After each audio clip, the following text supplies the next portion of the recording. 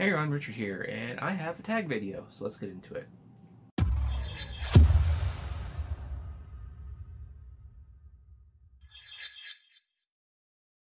Alright, so Alex the Comic Hoarder tagged me for a graded comic grade tag video, I believe is what he called it.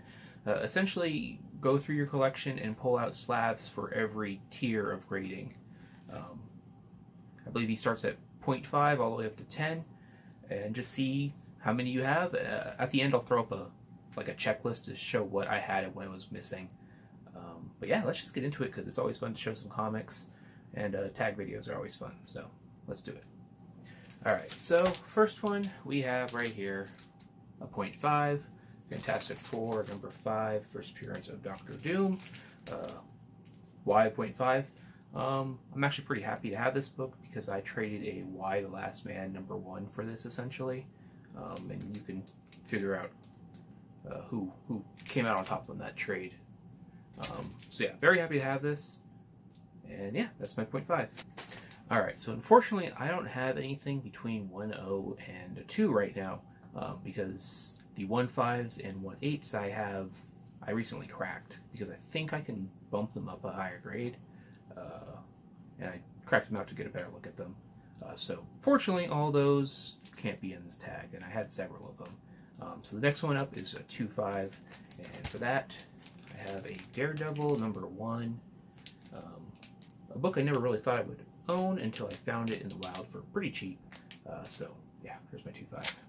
Next up is 3.0, and I have a Strange Tales 101, first solo Human Torch story since 1954. Very interesting cover on this one. Kind of an underrated book. Next up we got a 3.5. We got Batman 181, signed down here in the corner. Yeah, underrated book. Probably the best DC key from the Silver Age in my opinion. Just real nice looking. Next up is the 4.0. 4.0 is really hard for me to pick. I know Alex showed multiple books per tier in his. I'm doing one of each. But I would say most of my Silver Age books are actually at the 4.0 to 4.5 range. So picking just one from each is pretty hard. But 4.0, we got Action Comics 252, first appearance of this lady right here. Alright, time for 4.5. We got Green Lantern 76, signed by Neil Adams down here.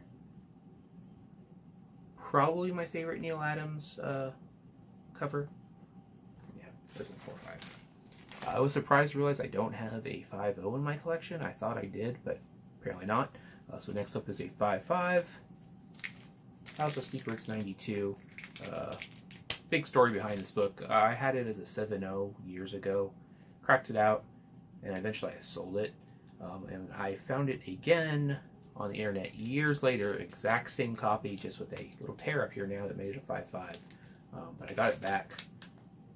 This thing presents a lot nicer than what it is. So there's our 5.5. Alright, next up is a 6.5. I don't have a 6.0, but 6.5, Werewolf by Night 32. I picked this up for $180 years ago now, back when nobody really cared about Werewolf by Night, Moon Knight. So yeah, there's my 6.5. Time for my 7.0. We got Amazing Spider-Man 194, signed by Al Milgrom down here. Don't have a 7.5. I actually cracked my only 7.5 not too long ago. So we're going to jump to 8.0 here. Fantastic Four number 86. It's hard to see, but it's signed right here by Sanat. So yeah, there's my 8.0. No 8.5, and that one's just a choice. I hate the way 8.5s look. I don't know why. I think that grade is just ugly, so I don't have any 8.5s in my collection.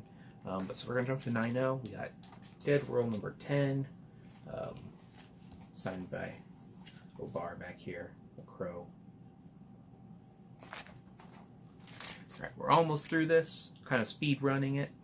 My 9.2, got Batman Adventures 12.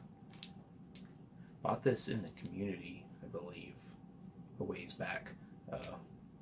Used to have a big old fold in it, but pressed out really nice, and there's my 9.2.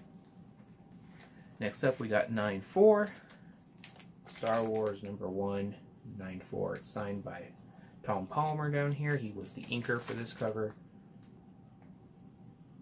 Really nice near mint copy. Alright, time for my 9.6.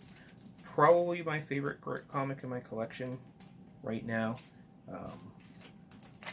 Star Wars, Clone Wars #1, the variant. Double signed by Ashley Eckstein and Matt Lantern. And yeah, I paid $9 for this comic, so very happy to have that one in my collection. Next we got 9.8, another hard one to pick just one, but I decided to go with this one. My Spider-Gwen Ghost Spider 1/100 variant. Really nice looking book. And I got one last, I guess, bonus book to show. It wasn't really a category, but it is a slab book, so I figured I'd show it. It's a original art piece, Dan Mendoza, X-23. So yeah, there's a bonus one, if you will. And yeah, that's really all there is to this, just a challenge. This is an interesting challenge because you're trying to beat the other people you